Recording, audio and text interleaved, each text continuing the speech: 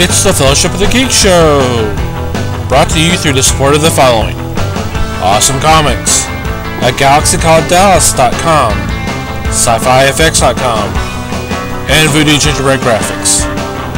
Music courtesy of FreePlayMusic.com. You can contact the Fellowship at email@thefellowshipofthegeeks.net. And now, on with the show! Movie Grill Spring Valley does not get any of the big movies anymore. So Hey Kick-Ass there, 2... everybody.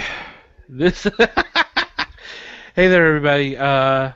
Welcome to the Fellowship of the Sorry, I Geeks didn't know we were Show. recording. I said we were recording. No one listens to me. Never heard you. No one listens to me. You said it. I just didn't. You never know I how hear long it's a going to take to voice. start. I hear a voice. Where's it coming from? Go into the light, Les. Go into the light. Well, Mike, you and Les have frozen screens. That is your opinion, sir. Let me see if I can fix that. Mikey's moving on mine, and Les is just being a pain in the ass right now. So He's breathing. I can see it. He's breathing. Anyway, maybe well, I we can should always have kick introductions. him off and then see what happens. Introductions. I think we just kind of introduced each other already. We may have actually. That's weird. Well, I mean, you and James already got your name's up there, and of course, since We have to have our names in the lights because we're so. I didn't hear anybody say you four morons. You are flashers, that's all. Gentlemen, who came in? oh, Les, you just need to get a little piece of cardboard with your name and just hold it right up there in front of your camera. He could pull an Alton Brown and do a sticky note. That's right. He's going old school. Les Webster, not available. and unfortunately, Google's not letting me install the toolbox on mine. I don't know why, but we do know why, but trying to get that worked out. So I hope everybody's having a good week. Things been kind of crazy over here, as you can tell. Anybody want to say anything before we get into tonight's show, or we already said enough? Balderdash. I think we've already got the flavor pretty well. I think we said enough. Let's just roll Yeah, credits and let's go go. home. There we go. Good night, everybody. Fortunately, so I can't do that. Tip your waitress. Tonight's topic was actually suggested by, I think it was James. What'd I do? The three, Les, and James, and I went to go see Elysium Oh, yeah. Friday. Oh yeah. And after we came out, we kind of started discussing some of the political and sociological messages that were being presented. And James said, "Hey, let's save this and talk about it on the show." So, Well, I With really only that- said that so it would give me time to get my thoughts lined up, and that didn't They happen. left on you, huh? and then he completely forgot about it. So until Completely right this moment, so. I'm not sure I he's was more remembering worried it now about looking either. at the other two topics we were talking about. So let's discuss it. All right, first of all, did everybody go see it? I haven't seen it. Yeah, Mikey hadn't seen it. I'm the Oh, only one great. because the three of y'all went together. Oh, I can BS my way through it. It's cool. Yeah. Okay, I guess the next logical question is, do you plan on seeing it? It's possible. It may hinge on this discussion right now. So All right, everyone, let's try not to ruin Mikey's future plans here. Well, I had already said this when we came out. The early words about the movie, they were talking about basically beating you over the head with the whole class warfare and some of the political stuff that was being mentioned. I don't think it was as bad as some people made out because once the story kind of focused on Matt Damon's character and we went from there, it really went more a straight sci-fi action adventure type of more of a traditional type of movie. Mm-hmm. Almost too much. Some people were complaining that it was almost too Hollywood of a film compared to District 9. Yeah. And I can kind of that the message that he started out with kind of got lost as you got towards the end. Yeah. For anybody like Mike who hasn't seen the movie yet, it kind of revolves around the character Max, played by Matt Damon, who is a who's a prior criminal that he's trying to go straight. He's working in a factory making robots. In fact, the owner of that factory plays into the story. When there's an accident at the factory, Max wants to take revenge on the guy because it's his pushing of everybody that kind of causes the accident. And so they're going to heist this guy's brain. He has got information in his head, and so they decide to jack him, and they're going to try to take this information, and they're going to use it to... and by doing this job, Max is going to... in exchange for doing this job, Max will get a free ride to Elysium to where he can get cured because in the accident at the factory, he's only got 5 days to live. So... and so it's basically Max trying to save himself, but in the end, he's also saving the world. So it's the Bourne Identity meets Crank. Pretty much. In fact, a lot of people. Hey, that's actually pretty good. I hadn't thought about that. A lot of people have said that the Bourne Identity actually kind of helped him prepare for this movie because there's so much action in it. In a nutshell, the message behind the movie is. You take the situation we've got right now where you've got people from Mexico streaming across our borders, coming to America to get a better life. Well, in this movie, instead of Mexico and the Hispanics coming across the border, you've got the entire planet Earth is basically Mexico, and they're trying to get to Elysium, which is now the United States. Or you know what I mean. So you still get the border crossing idea. Yeah, but even so far to calling the people who arrived on Elysium illegals. Exactly. Which, in a way, I think is a little drastic. We talked about this when we come out of the theater the other day. In this movie, it's really cut and dried. People who don't have as much, who are poor, and don't have the things that the people in Elysium do, are the good guys, and all the people that live on the space station Elysium, they're the bad guys, even though really the only bad guy you see is Delacourt, played by Jodie Foster. Mm-hmm. Well, that and her henchman, I can't think of his name right now. Yeah, he was actually pretty good. I liked him. Well, and he's from the first movie. From which, you know what? The sad thing is, I still haven't seen District 9. I've got it on my playlist somewhere that I will get to watching pretty soon. But you've got that whole thing where it's like I said, it's kind of cut and dried. You've got the good guys, you got the bad guys, and the bad guys are really bad. When she tells what's his name to shoot him out of the air, well. That's and she could really care less. And then she looks the president of Elysium in the face and tells him that if it wasn't for me, you wouldn't be here. And he just kind of cowers down. It's I don't know. It's to me it's a little over the top when it's done like that. And it's Sharlto Copley is the guy's name. Plays Kruger. I hadn't thought about it until I was a couple hours after seeing the movie. Had anybody noticed how they had Jodie Foster dressed up with the short hair and all that? Did she remind you of someone else?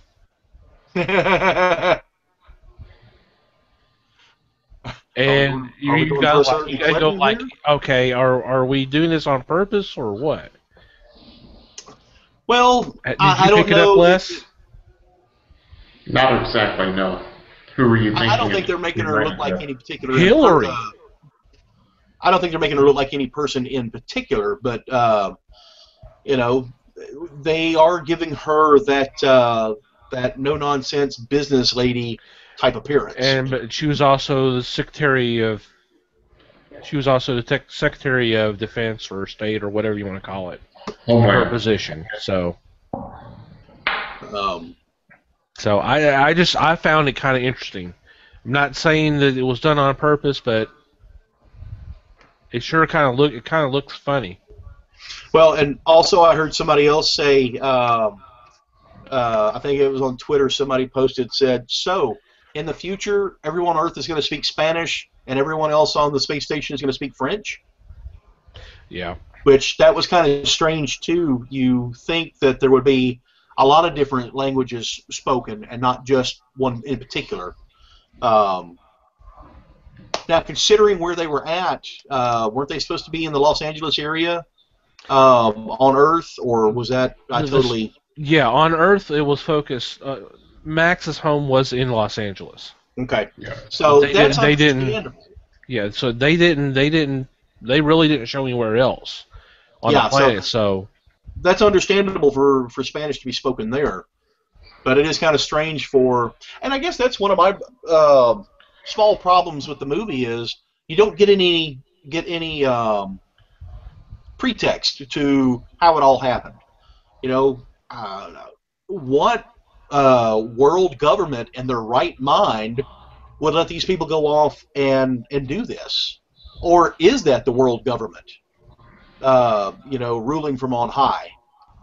And so, and if they got all that money and to produce those machines like that, how hard is it to put some on Earth and help, if they're that easy to use, why do you even need doctors on the planet in the first place?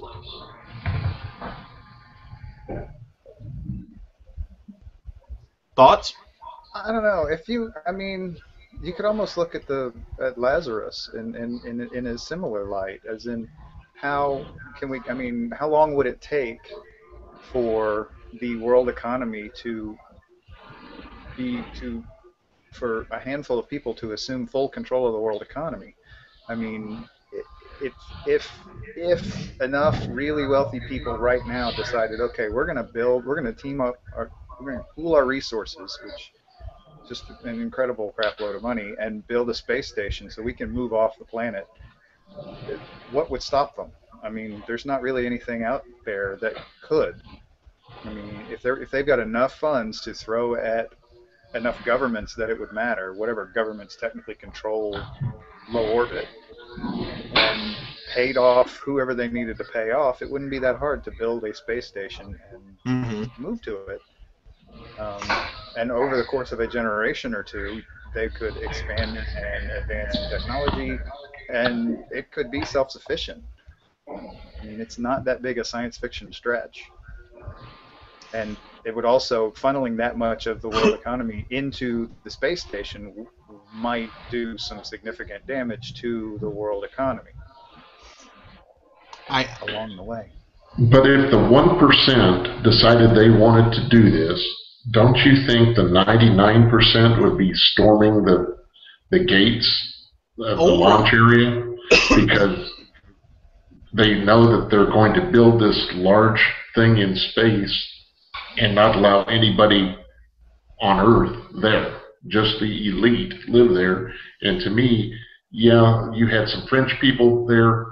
To me, that meant that it was worldwide. It was not just the U.S. The fact is that they were stationed over the U.S. in this circle of life, I guess. And it was just perched above the U.S. rather than showing it in orbit around the world. Mm-hmm.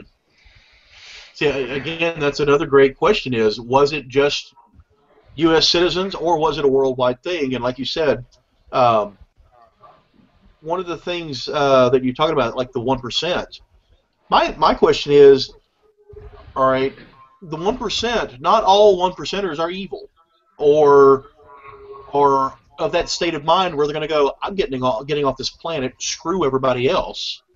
So I guess my thing is, how easily would that happen when all one percenters are not like that? Well, you're going to have a number of one percenters that go, hey, that's not right.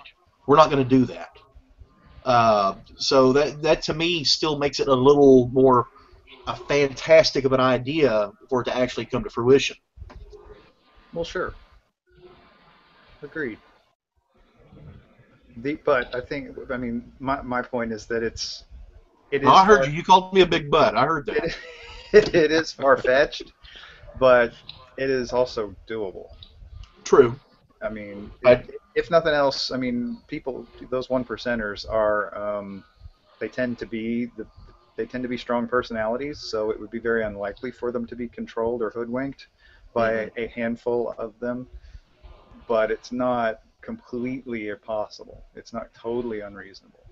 I would have probably liked to have seen some of the citizens of Elysium actually helping to try to bring this about.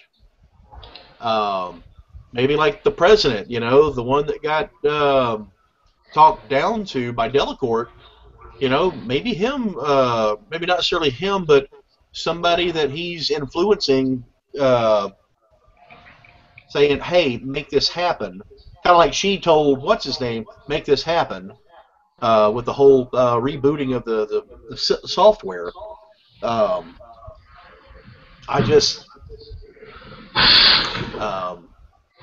don't know. It's to me, it was like I said, it was one of these where it's almost like an old Western. The good guys are wearing the white hats, the bad guys are wearing the black hats, so you know who's who, and there's no in between. There's no gray area. Well, sure. Yeah.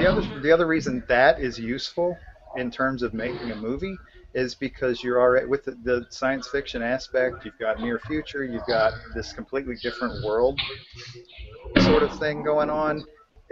Making the good guys and the bad guys easy to distinguish is useful because otherwise you're having to do an awful lot of exposition to explain to people who the bad guys are and why they're bad guys. If you just put black hats on them, it makes it a whole lot easier for the general populace to follow the story. Well, in that case, then maybe my point is the storyline was a little too simple for my taste. Then Right. I would have liked to have seen why things were a certain way. Right. But all in all, it was still a great movie. I'm not going to deny that. You're interested. See, the deal. Part of the deal is you're talking about the story itself as opposed to the action flick.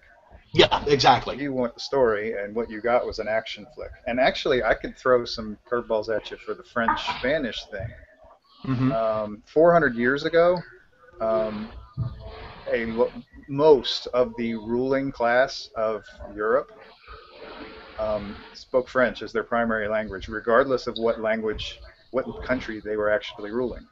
All of the German kings spoke French. All of the Russian kings spoke French. Even the Spanish guys spoke French. It was mainly because they were all interrelated. The British people, they were all French speaking, and a lot of times the ruling monarchs of their own countries didn't speak the native language of their country because they had been brought in from wherever, and they were all related to each other. So that that it's French could just be a nod to something like that, and That's true. Again, it could be just a bit of an oversimplification. Just making, if you're wanting to segregate, what you're going to do is, if you're going to move up to the space station, you're going to make it a point of speaking a different language than the people on the ground to further the elitist thing. That's true. See, I told you I could BS my way through this. It kind of reminded me that the people on Elysium kind of reminded me of the B&L people from Wall-E. They were just there. Everything was at their beck and call, and nothing was wrong with whatever they did. Because they didn't do anything. Yeah, I mean, they would go and lie down and be cured of something. You went, okay, that's a little different. Yeah, I mean they show a woman out suntanning and she comes in and gets on the medical bed and automatically cured of skin cancer. Self-righteous.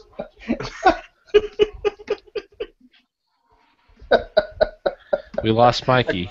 Okay, no, I gotta see this movie. Oh, that's where that. This is hilarious. Did it or did it not? Did gonna watch or this did it as a not comedy. happen? Yes, it did. I'm gonna watch this as a comedy. This is like Wall-E meets Idiocracy. It's awesome. Oh, which I have right here next to me on the table. I just haven't watched it yet. Which But one? I took y'all's Wall-E suggestion. or Idiocracy? Idiocracy. Okay. Watch it. It's fun. Just need to make sure. Just clarification. Just a little. And the fun, one of the things that makes it fun is that it doesn't always feel like a comedy. That's what. It is a comedy. I think it was it Troy totally is made a the comedy. comment. He said there's going to be times that you look at it, you go, "Oh my God, this is fact. This is like a documentary." This is going to happen. Yeah. This is Yeah. not just possible. This is freaking reality. It's Yeah, already it's a happened little- somewhere. It's a little disturbing, and you'll get that feeling in the first 5 minutes. I need to go put the kid to bed and put it on right now. Oh no, you're not getting out of this show that easy. That's all right. She's going to Grandma's tomorrow. I'll have plenty of time to watch it then. There you go. As far as I'm concerned, Mike, yes, go see it. It's worth it. It's worth the time. It got a little predictable, but Yeah. I kind of have to expect that. A little. I thought it was very predictable. It's not any more predictable than most of the remakes they're putting out, so whatever. Yeah. I thought it was pretty good.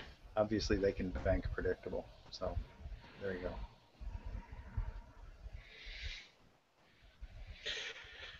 So, any other comments about Elysium? Like I said, once you get through about the first 30 minutes or so, the messages are pretty much gone, and it's a pretty much straightforward sci-fi action adventure. I have to admit, I give a big 5 stars to the weapons that were used. There were some really cool weapons. And what's really scary is probably about 75% of those weapons are in use right now or prototyped somewhere. So if you're a gun nerd... I'm going to agree with Thomas because, after the first few minutes of it, you finally get to the plot. It's no longer a preaching session. They actually do have a plot to follow. So I think the only problem I had with it was there were no BEMs there. So I was kind of wanting something like that to break up the monotony on the Earth side of the story. If he did District 9, he can at least toss some BEMs in there. What are you expecting, After Earth or something? I mean, come on now. Didn't that bomb once already this summer? Let's not have a repeat of that. At least After Earth had one.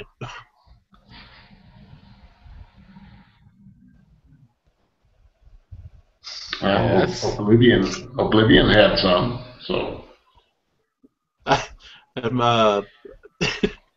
On my viewer down here at the bottom of the screen, I still have Les's picture frozen in this. Thanks. No, that's the face he's making the whole time.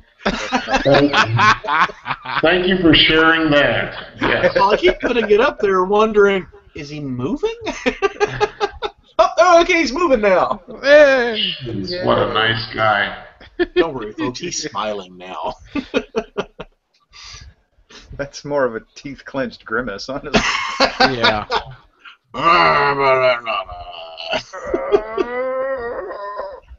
I have nothing to say.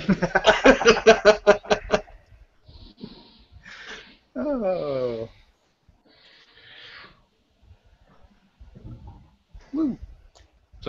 See it. What else we got? You need to see it, Mike. Yep. I'll check it out sometime. Netflix it. Absolutely. Absolutely. Anything else before we move on?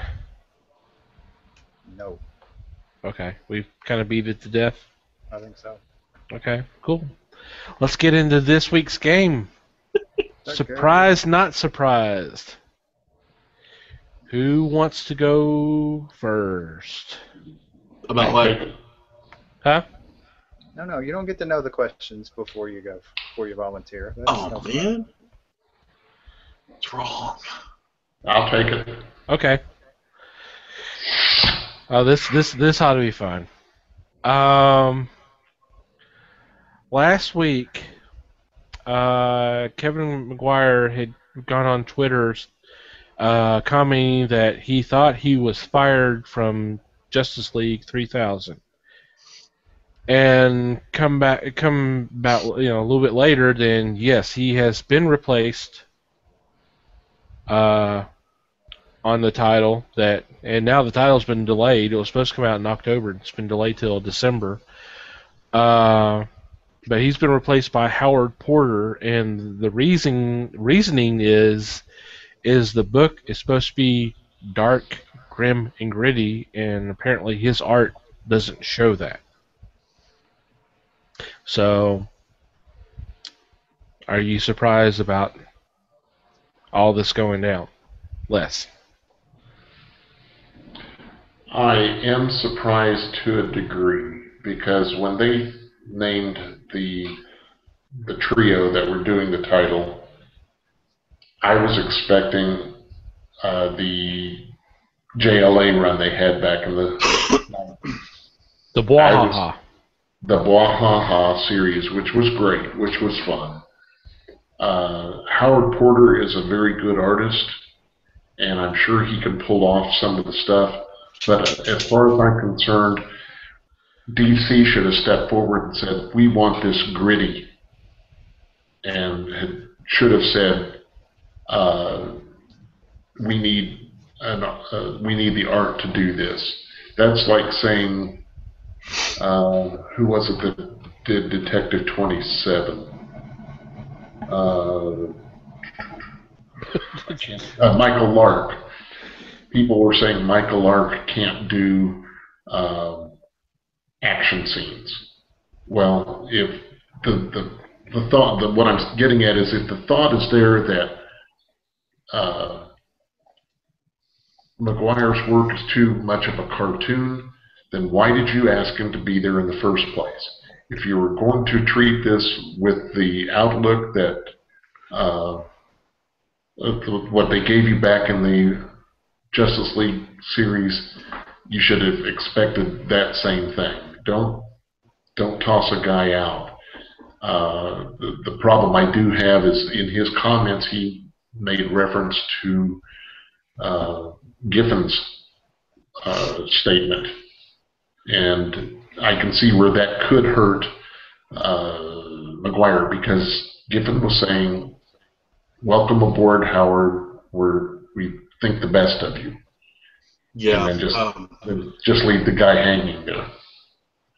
So it's a surprise to me, but it's not a surprise to me, if you see what I mean. Yeah, well, with Giffen's comments, I think he just phrased it the wrong way. I think he was trying to make Porter feel welcome, but yeah, it looks like he's leaving Maguire out in the cold, and I don't think that was his intention. I think he was, because Porter, is probably going to receive some flack for this, and he didn't deserve anything. All he did was he's the one who designed the characters, and that was basically all his portion of it, until this happened. So he's so. What I see him doing, though, is taking Maguire's layouts and just replacing it with his artwork. I don't think that's the case. Otherwise, they wouldn't be delaying the book till December. I think he's going to go back from scratch. Wow. Well, then he's got a long road to hoe. So, Mikey, you want to go next? Okay. At this point in the game, I'm going to go not surprised. Well, okay. Yeah, generally I'm not surprised. I think we've seen this happen enough in the past year with DC making seemingly oddball decisions and announcing them through social media, apparently, like hiring and firing decisions. They just, it's the thing that surprises me is that they don't seem to be able to learn from their mistakes. That's the only part that surprises me at this point. I am not at all surprised by the fact that they're still letting their own image bite them in the ass this way. It's just, it's almost funny, except that it's really not, because, I mean, they're only hurting themselves.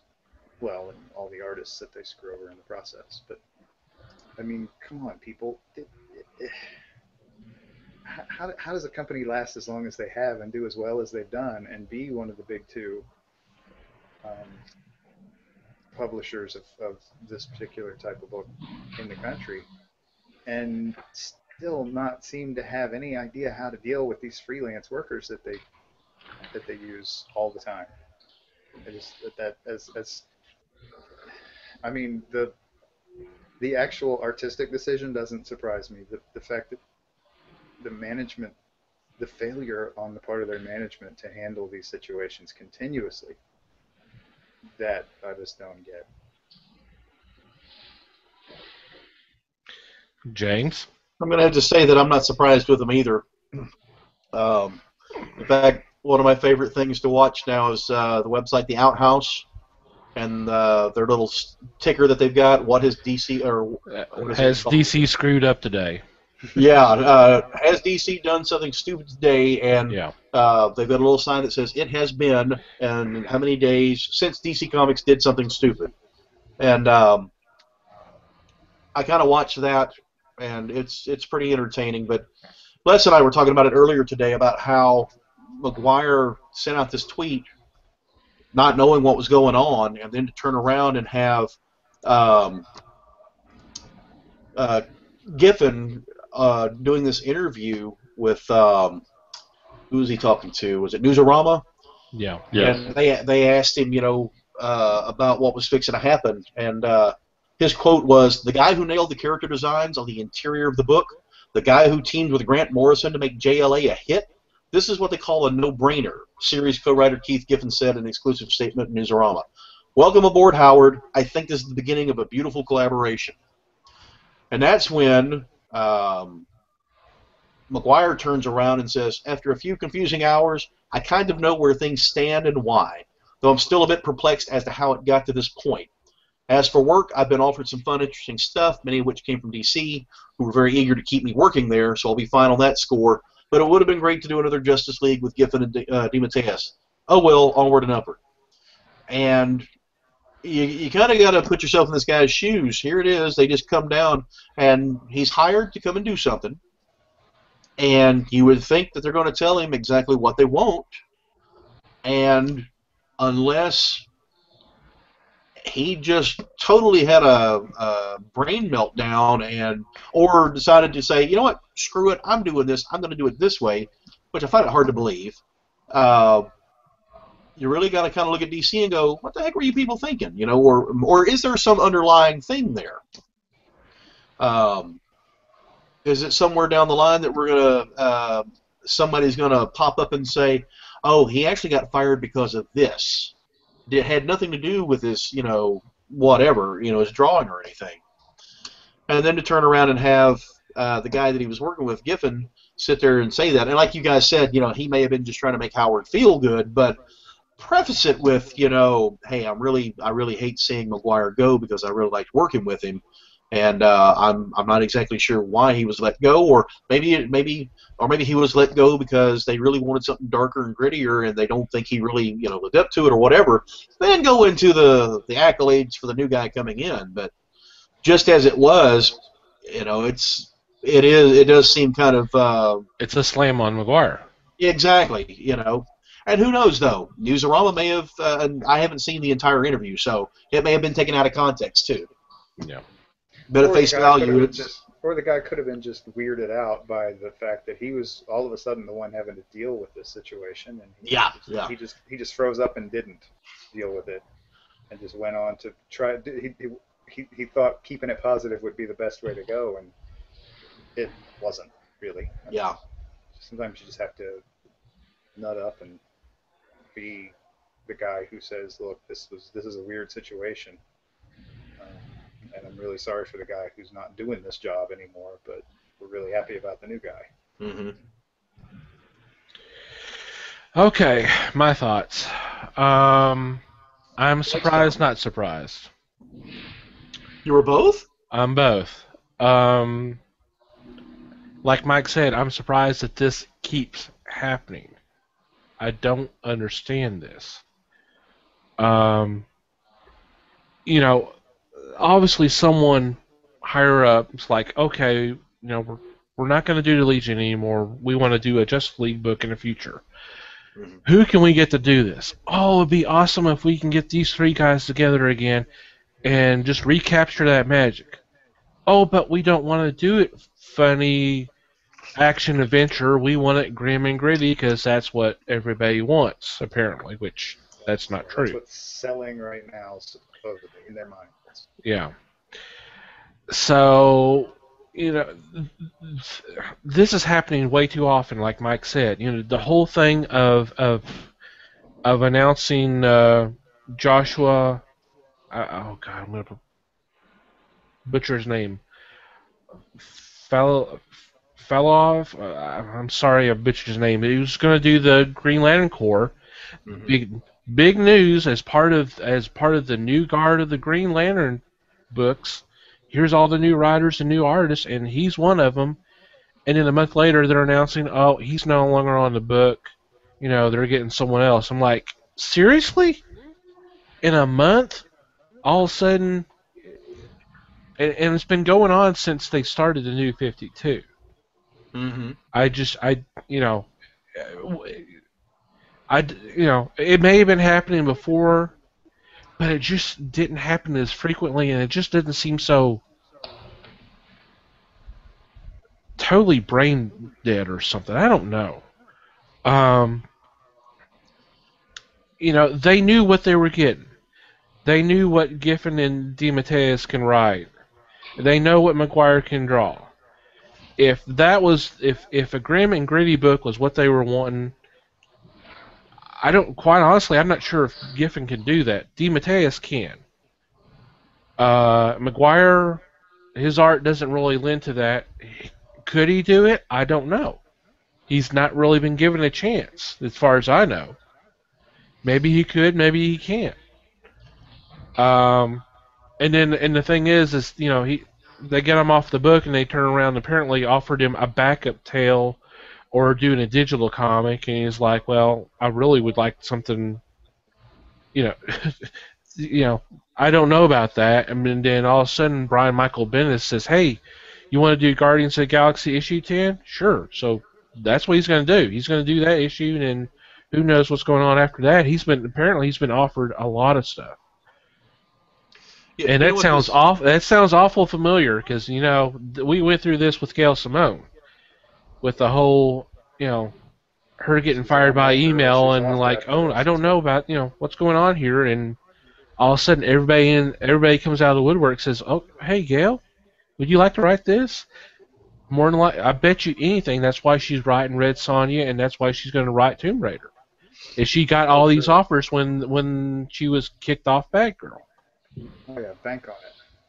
That's absolutely. You know what this reminds me of? This was a true story. I take that back. This was a story that was on one of those court shows in the afternoon. About a man named Jed?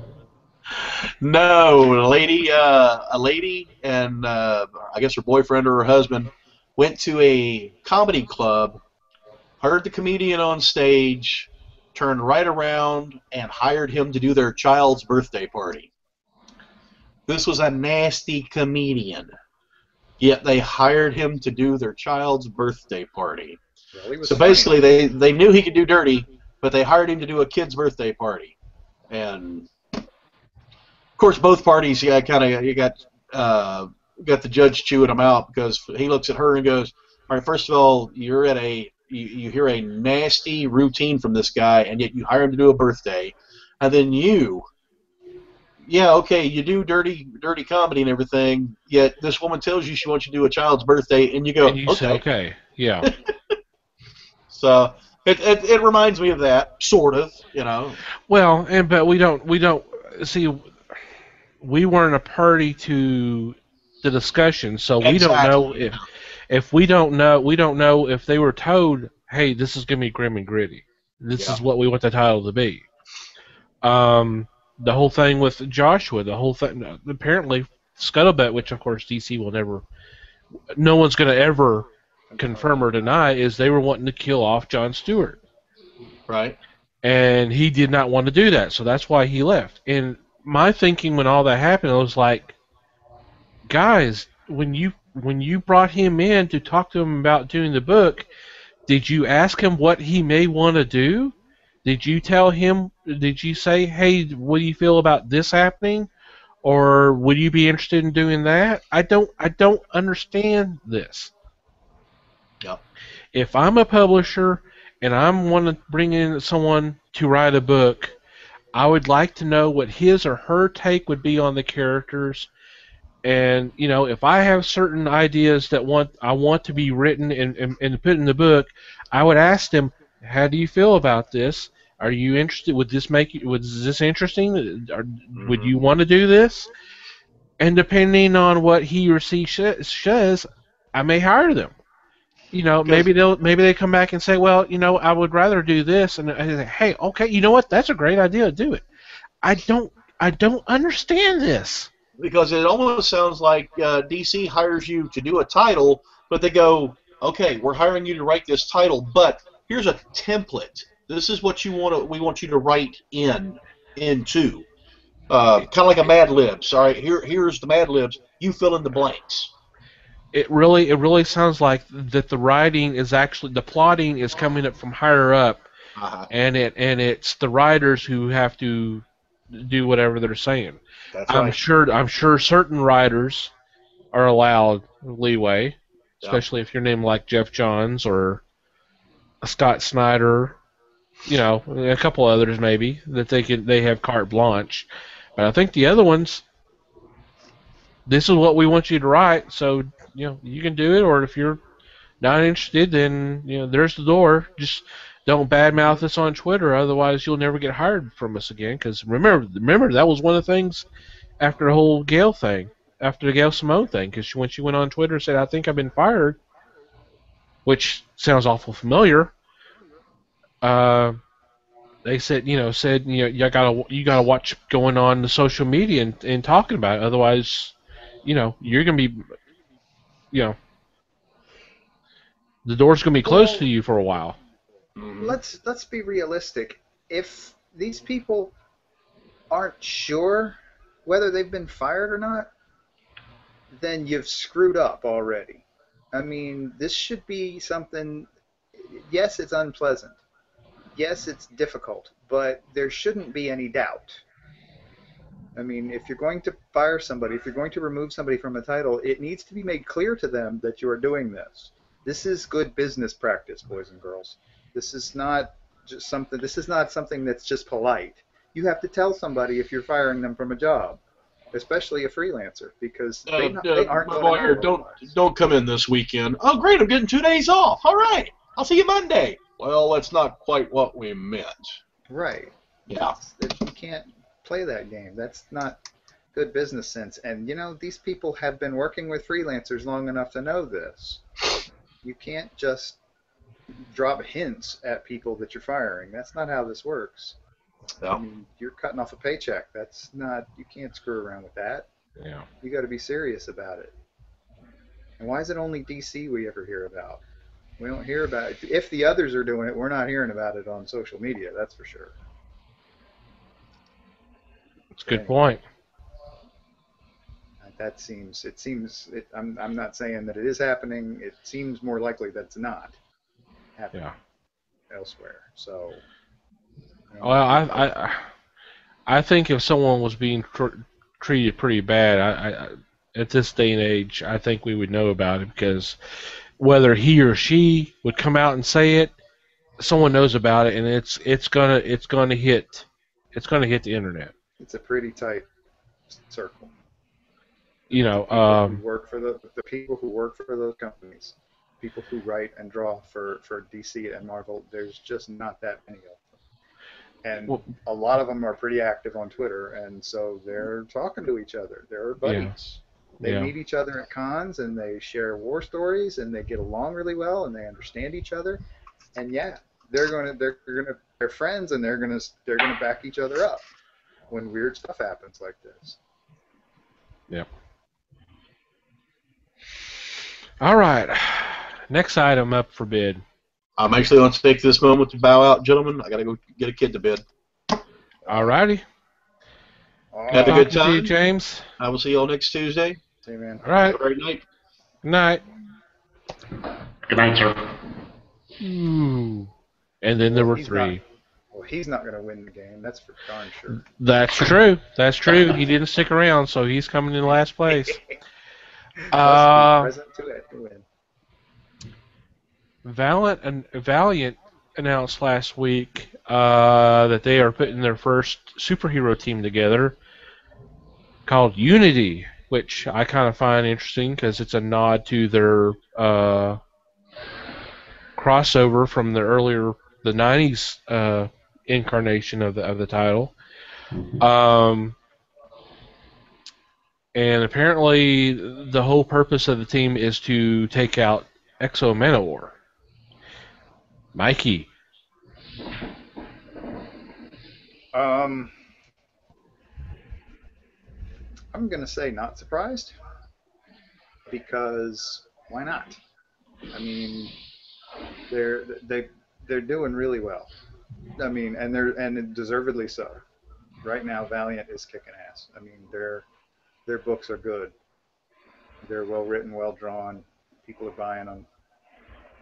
There's no reason not to start doing crossover stuff. It works for everybody else. Why shouldn't they? And I mean, it almost doesn't matter which of their titles they decide to pick on at this point. I think Exo Manowar is probably a good candidate.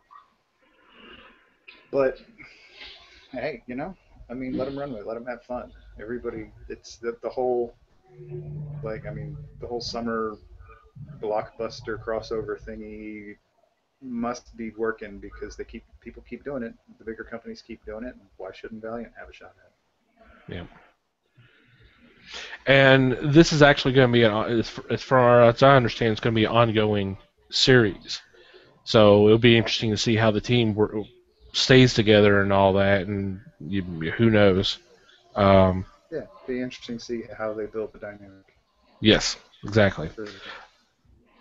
That's what you just said, but in a different way. That's okay. You did a great job. Les. 8+, Mike.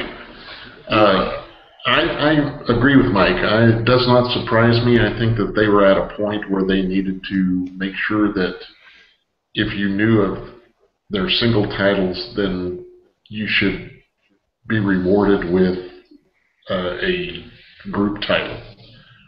That's what DC did. That's what Marvel did. So let's go ahead and try this with their Unity title, which is yes, it is a callback to their very short run back in the 90s.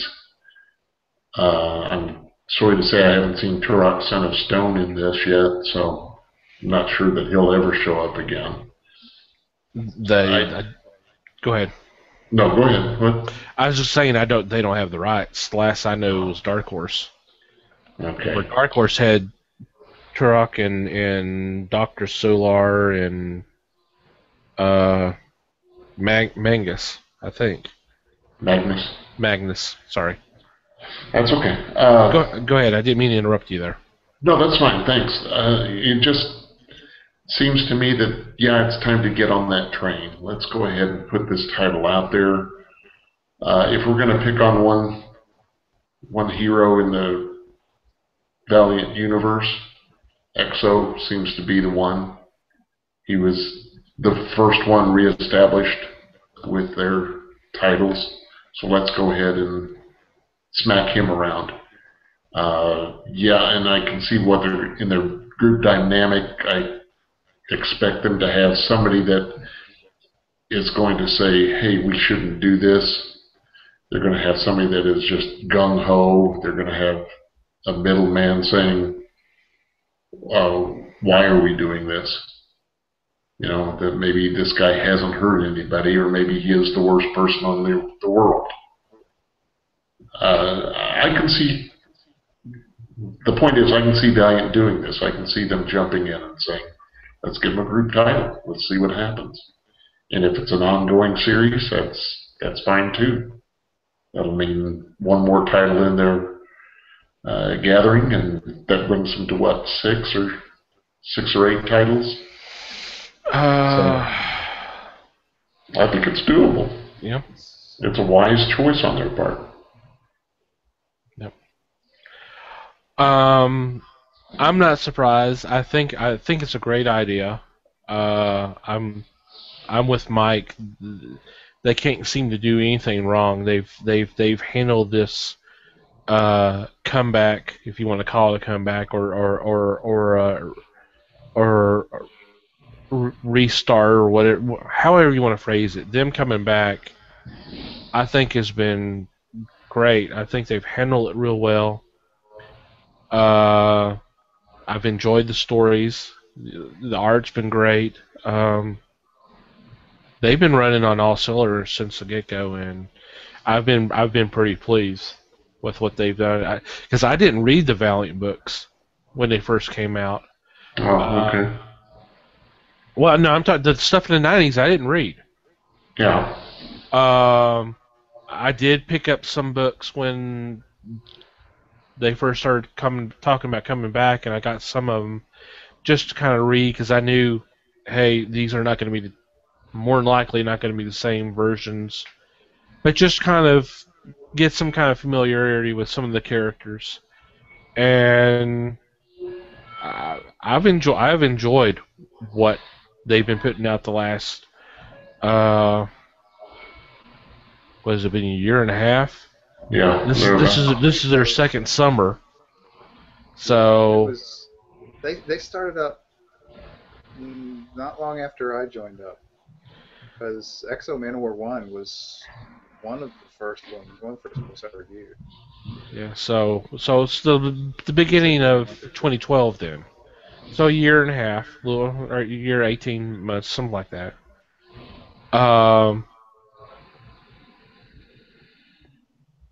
I've enjoyed it, and it seems to be really successful. Not only with critics, but it seems to be doing well sales-wise. So hey, yeah, this was the next logical step. So we'll see.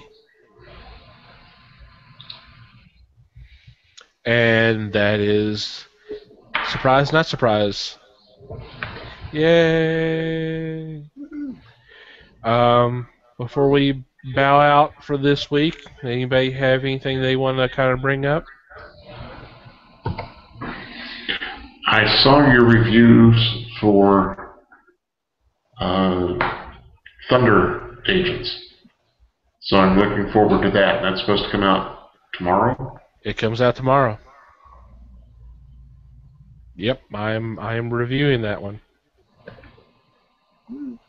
Mm-hmm. Mikey, you have anything? I did not get a chance to actually watch it, but there's big stink about a new teaser for Guardians of the Galaxy that's out there now. If you can find it, I've watched it like 10 times. It's only 30 seconds long. I have not had a chance to see it. I only really started hearing about it this afternoon. So Yeah.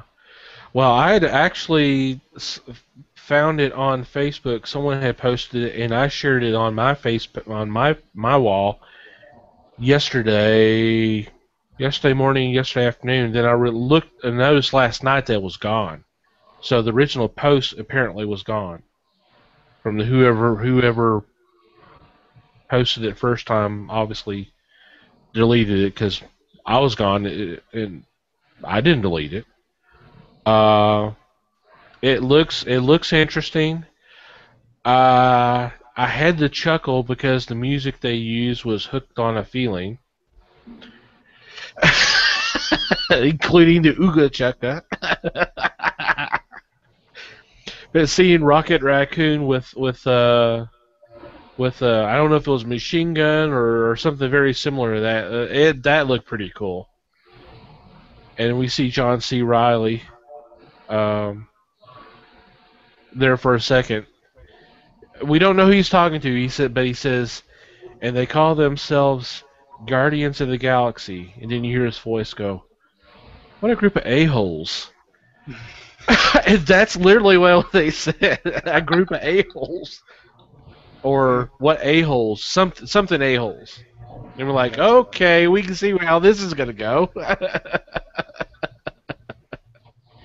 funny. If you can find it, it moves so fast, so you can't really see what's going on. But that's why I had to watch it 10 times, try to see if I can catch some of it. Yeah, just try to get So. Cool. So, yep, it's out there if you can find it. There is some debate to authenticity. Someone says that it's not real, but from what if you look at it, it looks like there's a bunch of people in an audience watching it on a big screen. So I'm having a problem with that being not authentic. It looks like it was at the Comic-Con. Yeah, exactly. So I don't know why some people are saying it's not authentic when it So I don't know.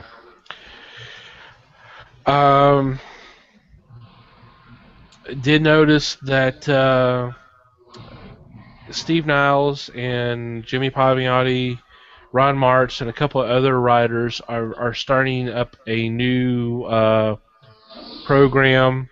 I think it's called what was it called? Skype Hype or something like that. And the first one's supposed to happen tomorrow, but apparently a bunch of writers, including I think it was Steve Niles who started off the conversation talking about really wishing to visit more stores and talk to people and that kind of stuff, but with traveling and the cost and doing cons and of course being away from actually trying to do your job, it was kind of hard to do. So what they were going to do is try to, if stores would contact them, they would set up a time and do a Google Hangout at the store. So they would be there at the store via internet, and you can talk to people.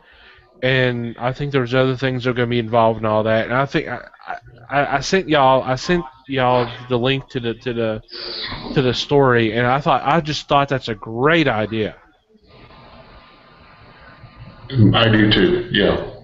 Well, and it's been about a year since you two interviewed Steve Niles via Skype. Am I correct in that?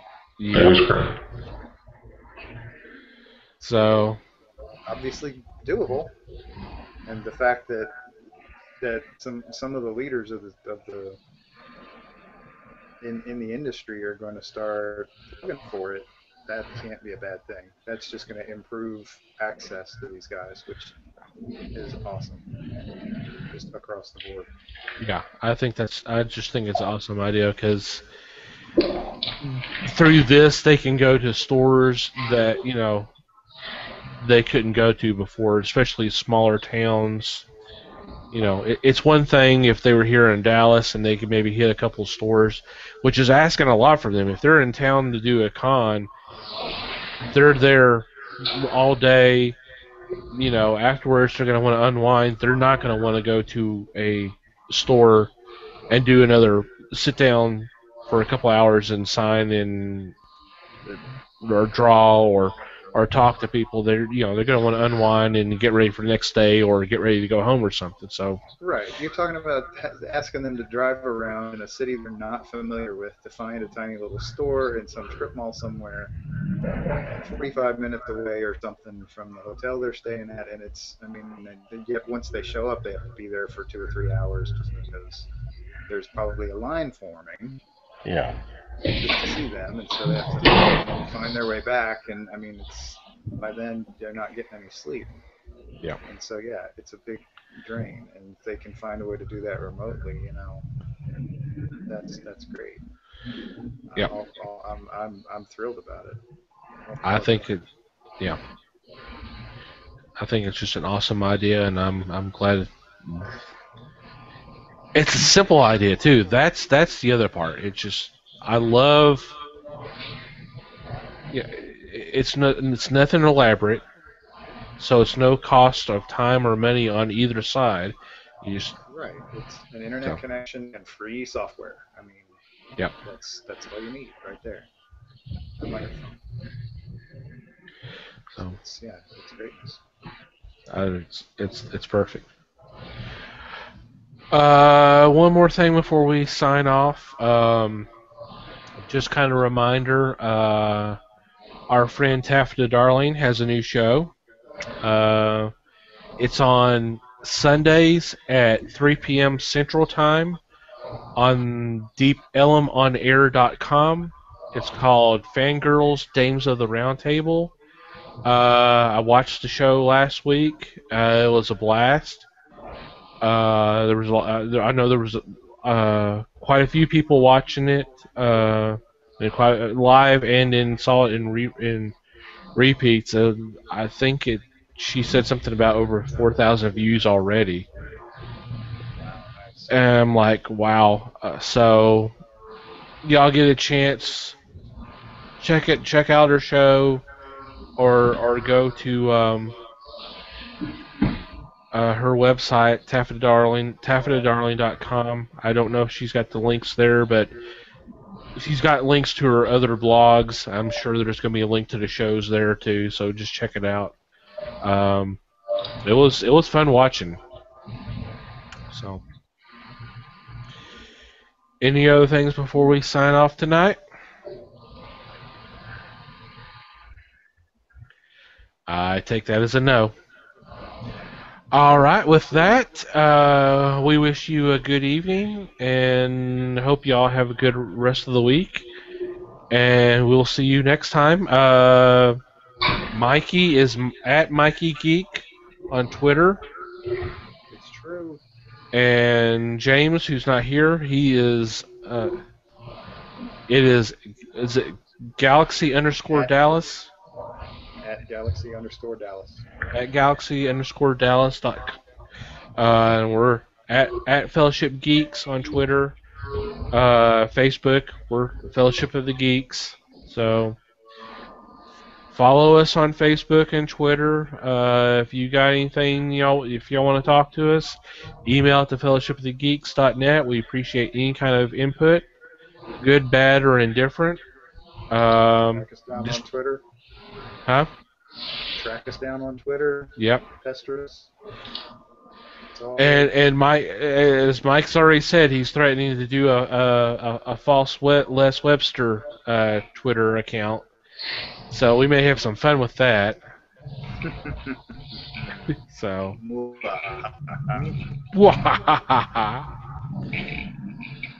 So with that, we bid you a good evening and hope to see you again soon. Good night, folks. Sweet guys. Good night.